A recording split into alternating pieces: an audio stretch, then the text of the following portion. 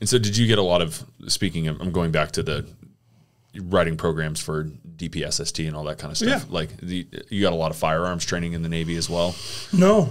No? No, I didn't get a lot. I wasn't a frog. I was a diver. But, you know, we did get a little. And I had some demo training and stuff like that, which is, demo training is not like EOD stuff, but like we had some, I had a certification for it. But that I didn't learn, I don't attribute any of my knowledge of that to the military at all. Like, absolutely not. Most of the shit I even learned in the military I had to unlearn and redo once I got out anyway. It was wrong. It was incorrect. Yeah. So none of my actual firearm anything comes from them. Where did it come from? Well, that's a good question. I have a couple friends here that have been big-time shooters, like competition shooters, and so I just wanted to make myself better, and I started doing that. And then when I was at a class, I went to CRI, which is a counterterrorism school down in Vegas. I was down there, and I met a couple guys that were really big in the firearm industry and like learning the correct way of doing this. And it was a really, you know how the levels of, what is it, unconscious, incompetence, conscious. I had this moment where I was like, holy shit, I've been living my whole life not knowing what I didn't know. Like I was completely unconsciously incompetent. Right. And I had been living that way, thinking I knew what I was doing. Right.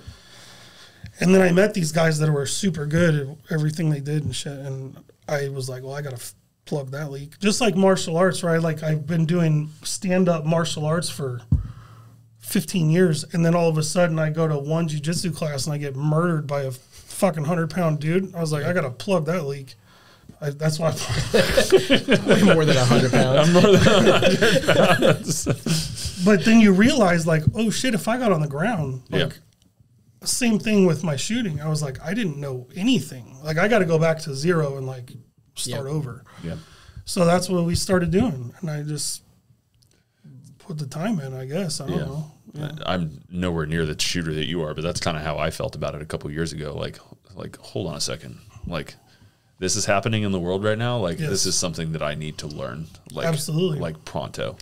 So and you can hear that. I mean, you've been to some Travis courses, right? And when we're having our debriefs and stuff, you hear what those people are saying are genuine. Like they're having these moments of epiphany, like in these classes. Like, oh shit, it can be like this. Like I didn't even. And we shot guns. Like there's so much more that you learn about it. Like just the science behind the shooting, and also like what's going on in your head. Like, why are you thinking the way you think, and why do you do the things you do? You really start to question everything, I guess, goes back a long ways. Right. Yeah, no, that's those Haley classes are life-changing, you know, yes, just they are. how they apply. I mean, what is it? You don't put shooting into your life, you put your life into your shooting. Yep. Right? Or Travis says that all the time. Yeah. Yep. Like it's just all that kind of stuff makes a lot of sense. So he's a smart dude. Yeah.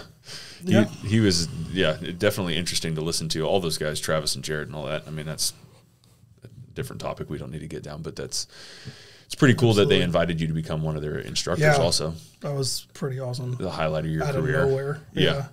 Oh yeah, we just hosted them. Right. I was a student in the class. And I was there. Yeah.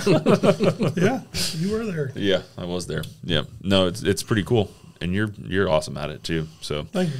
Yeah, I got my concealed carry in 2020, and I took one of your classes then to do that. And even just like the couple hours that we spent at the range afterwards, I was like, this is not good. Like this thing's 5 feet away from me, and I'm taking my time to shoot it, and it's not anywhere near where I want it to go. Like this is not good.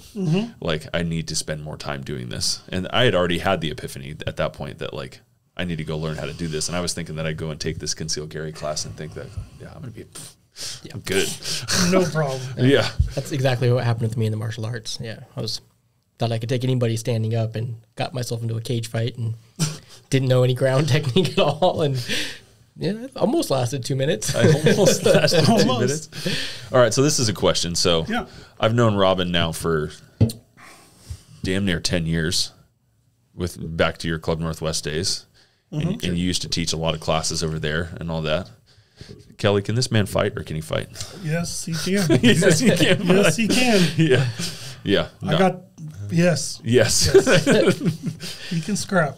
Yeah. No, I just, I'm taking this boxing class right now, and I love that. I think it's a lot of fun, but I really want to try jujitsu too, maybe. It's a different animal. It's, like- yeah, it's Different like if animal. you can't swim, you're gonna drown. You're going to try. Yeah. Until I get all twisted up. And then I'll be like, you know what? I'm going to go back to boxing. It's Just don't forget super- to tap. Just It's it's okay super to tap. fun. It's Yeah. fun and it's Yeah. addicting, I'll say. And it's humbling. Yeah. It'll definitely check any ego that you thought you had. Right. Because let me get a little 100-pound, 15-year-old kid in there breaking shit. Yep.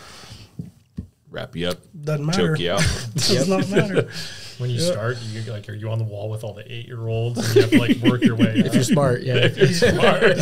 Only if you do it right. If you're smart. It doesn't sound bad. You know, there was the old man jujitsu. It's like a thing, like you can get it on Facebook and stuff like that, and follow that. And that's like just how I've always felt. Like I don't want to compete with those 15-year-old kids because they're mean. Yeah. They're mean. You can bend them in places that they don't know what that even feels like. Well, and they don't get tired. And they don't get tired. Yeah. I'm 44, bro. Yep. Yeah. Yeah. No, I'd love to try it. So you train at 10th Planet, is that right? Yes, with Yeah. Andrew. There he is, 10th Planet. Right there, 10th Planet. Yeah. Shout out. There's your shout out, Andrew. Where's that one at? I haven't heard of it. It's at RPG. We're in the In your same gym? building. Oh, Yeah. okay. Yeah. Yeah, that's pretty cool. I need to give it a rip. I'll go with you. Yeah. I'll Yeah. go. I need to do it just to get you back into it. We got to get you back. Every time we talk, every time I see, I was like, oh, I want to do it so bad. Yeah. But No, I'll get in there. You going to get in there, Lotto? No, I'm good. You're good. I figure if I can't shoot him and they get me, I'm done. It's over. That's fair. All right. Next time we go fishing and you get a little rough with me with alcohol, I'm going to choke you out. I guess I'm going to have to shoot you. Good luck to you, sir. No, that's fun.